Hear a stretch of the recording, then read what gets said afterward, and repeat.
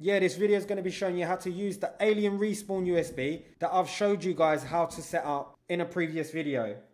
So please do check out my other video if you don't know how to create this USB, and that video shows you step by step how to create it. Now what this USB allows you to do is recover your computer back to the factory conditions that you received it in.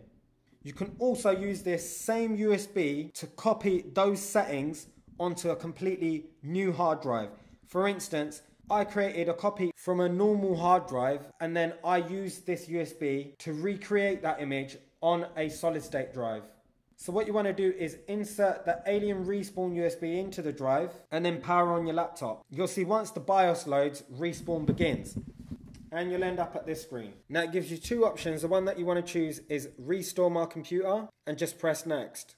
So here you'll find a full list of backup images on the USB. All you have to do is just make a selection, click, and that's it. Just click next. You'll then receive a prompt telling you that your hard drive is going to be reformatted. Since I'm using a new hard drive for this video, it makes no difference. Just click yes and continue.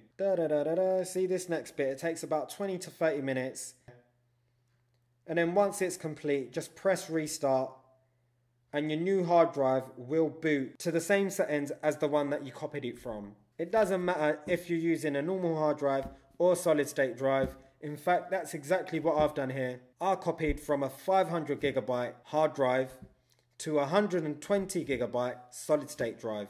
It makes no difference. So you can see here, Windows then begins to load as if it's the first time you've ever used it. For those that are a bit unfamiliar with this, it's just things like setting your location, time and keyboard.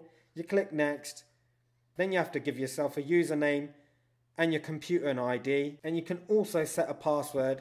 Since I don't watch any porn, I don't need a password on my computer, so I'll just click next and then accept the Windows license terms. The screen after this will ask you to choose your Windows update settings. I'm going to sort that out later, and then you have to set your actual time zone. Once you've done that, just click next, and it might ask you to choose your wireless network.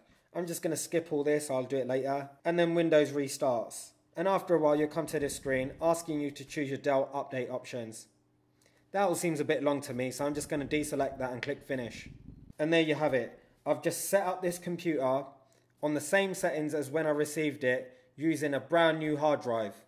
For those people that use this video to set up a solid state drive on this machine, you can check out my previous video showing you how to install the hard drive into your computer, or my next video which is going to be about flashing the BIOS, because some of the Alienware BIOSes cap the transfer speeds of your hard drive. For instance, this hard drive that I've put in here is a SATA 3 and it won't be running at SATA 3 speeds just yet. So check those out and just let me know what you think. Okay, bye.